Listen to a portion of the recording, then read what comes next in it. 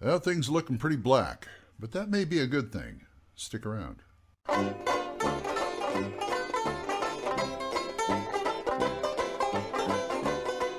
folks. Old Man Grognard here, and today we are going to look at The Black Hack by Squarehex and the people who put out Oubliette. Mainly, this is credited to one David Black or Peter Regan.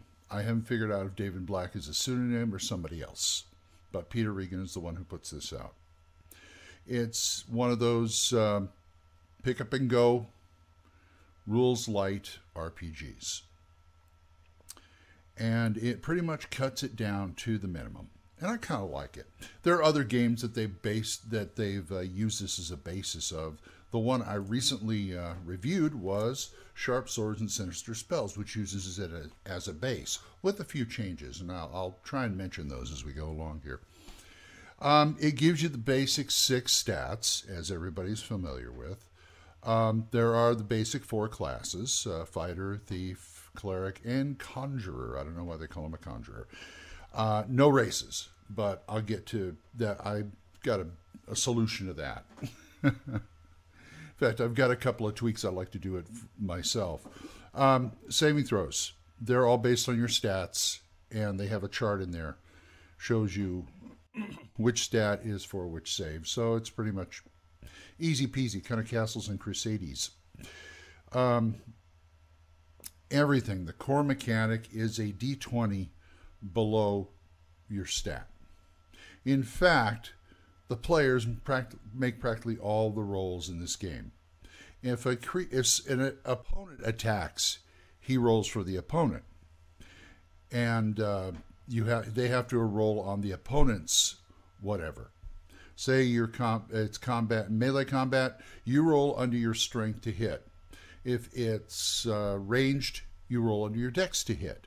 Same with the monsters. You roll under the monster's strength or dex, depending on what it is, and the game master will tell you what stat you're rolling under. So, or not. I don't know. They may just say roll it, and it says okay, he hit, he didn't hit, and then the game master rolls damage. You know, he doesn't. Like I said, he doesn't roll anything in this. Now that differs from Sharp Swords and Sinister Spells. Because, well, it doesn't. It differs the way they do it. I mean, the players are still making all the rolls, but anyway, let me show you what the book looks like before I go on. Nice 2-column layout, easy to read, pretty terse, as in this is how you play, this is how you do it, and go. Initiative is pretty much by, I believe, dex. Actually, you roll it, and then it's within that. I'm not too sure about that. These are what the classes look like. That's the warrior. And you notice the damage you do is not by weapon, it's by class. Warrior does X amount of damage. That goes all the way back to practically Moldvay and maybe further. I remember Moldvay, all the damage was a D6. Well, here it's by class. So I mean, if you want variable damage, you can probably do it. It'd be nice, but I can roll with that. This is what some of the spells look like. All the spells, you have 10 levels of spells, either arcane or clerical. And the spells are grouped by level, which is, to me, is better than this one. It kind of like, okay, you get X amount of spells per level, you get such and such spells as you go up, maybe 1. And they don't really have a level. So you just go 1, 2, 3, 4, 5. I know he's trying to keep it simple, but I like it a little more organized than that. Here's some of the monsters. The monsters, it's kind of like Tunnels and Trolls. The monsters, their hit dice is what you base everything off of. Now, you have hit dice here. They have a chart saying X amount of hit dice, you roll this. D4, D6, whatever. Or you can just take it by point. Like they have 4 hit dice, they do these many points. I'd like to say it goes by hit dice, but I looked on the chart and it's like it kind of skips around. It doesn't. Let's just say it doesn't. They also have, it shows you the special abilities. Goes in the name, hit die, special abilities. That's all you need to know. Boom. Here's a character sheet. There's a character sheet. It's really pretty. I like it. Really well designed. Like I said, simple. Everything else, just like everything else. Let's see what else we got. Armor. Armor's ablative.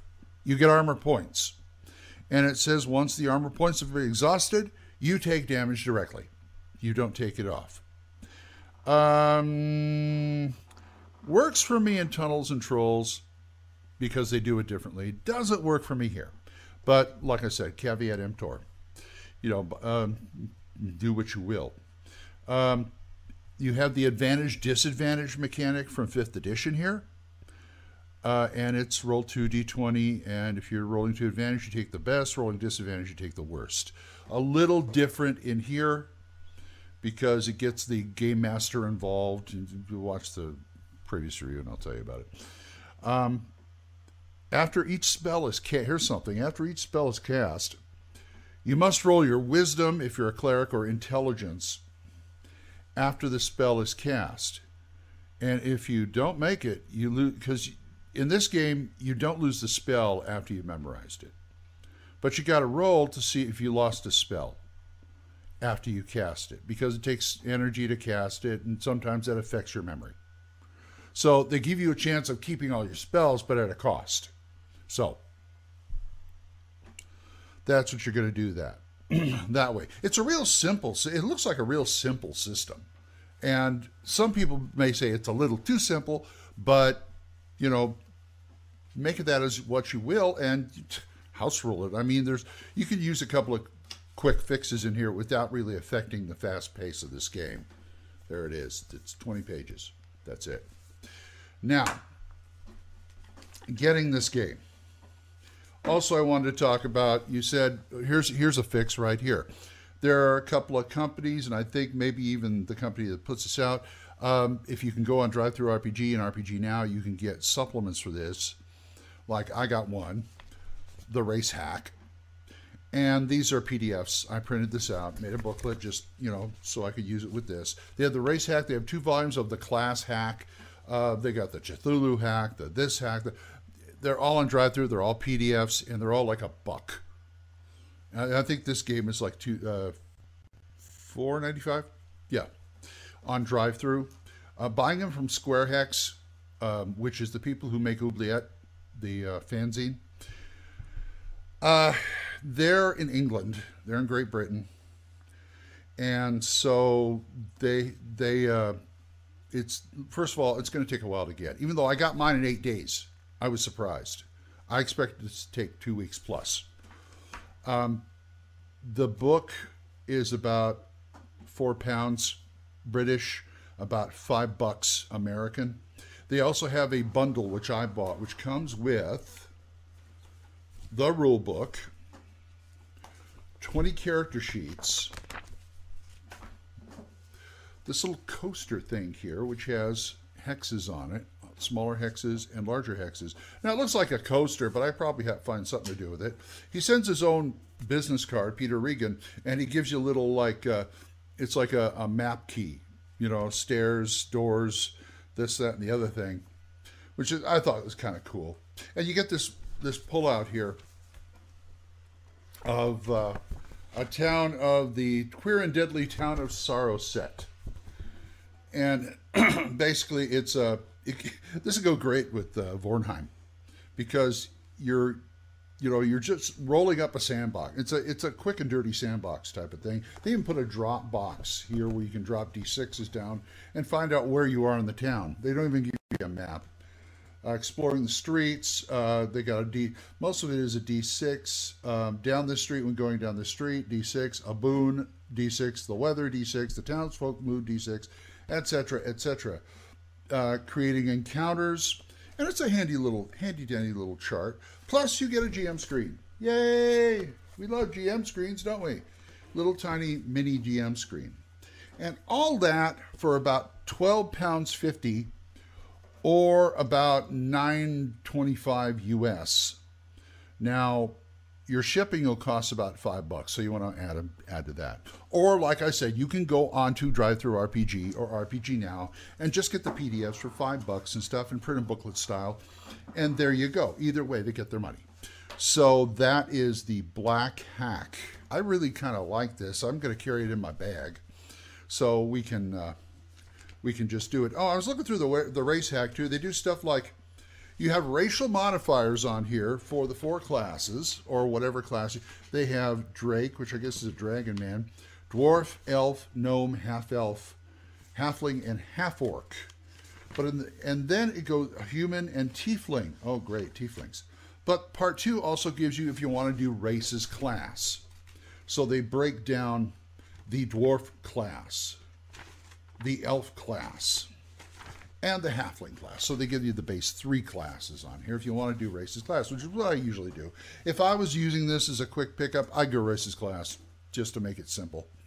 And you could probably run a campaign with this. You know, if you get, say you're I don't know, you're working and your group wants to play at lunchtime, and the Black Hack would be perfect. You could even run a campaign on your lunch hour for this. You know, it takes what? It just takes no time at all to roll up stats and go. And the stats, rolling stats is, you know, you roll 3d6 in the following order. If a stat is 50, oh, get this, if a stat is 15 plus, the next one must be rolled with 2d6 plus 2, then continue with 3d6 until the end or another 15 plus is rolled. Once all the stats are generated, it may be swapped around. Well, that's interesting. I've never seen that before. I'm going to have to look into that a little more. But anyway, that's the Black Hack. Get it, love it. It's a nice quick addition to your role-playing collection. So if you guys got any questions about this, or you want to talk about it, or you want to whatever, oldmangrognard@gmail.com. So until next time, bye-bye.